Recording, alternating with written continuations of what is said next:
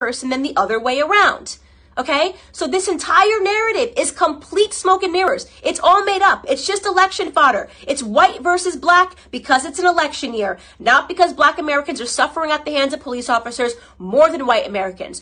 Do some police officers do the wrong thing? Yes. I don't think there's anybody in the world who has not encountered a police officer and thought this person is an absolute jerk who is power tripping, whether you are black or white. We know they exist. And we know they're always going to exist, by the way, because they're human beings. And sometimes human beings suck. In fact, if you want to attack a community for accidental slayings or brutality, did you know that doctors accidentally kill 250,000 people every year because of mistakes? Did you know that there's been doctors that have been arrested for being serial killers that just were killing people because they wanted to?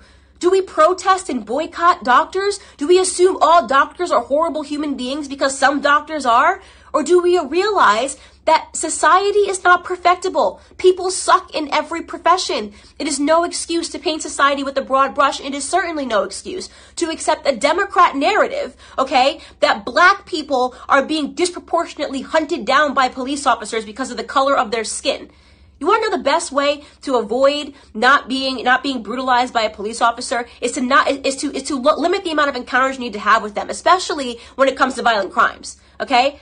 I am not going to stand for this continual bottom-feeding narrative of us martyring people that have had 5, 6, 7 stints in prison and then pretending they were upstanding heroes to our community. It's bullshit. It's bullshit. Excuse my language. It's absolute bullshit, and I'm tired of it. I'm tired of having to play pretend. I'm tired of sitting here and being called a coon or an Uncle Tom because I won't play this bottom-feeding game with you. If you want to hang up posters of criminals on your wall and talk about them as your martyrs, do it. Do it. You can do it. Kobe Bryant was my idol, okay? I'll keep a photo of Kobe Bryant. You can keep one of George Floyd and pretend he was an upstanding human being that just once or twice put a gun across a pregnant woman's belly. Could you imagine that woman right now? That black woman, by the way? Right? Watching everybody pretend this person was an upstanding human being who just at the age of 42 and 5 prison stints was going to get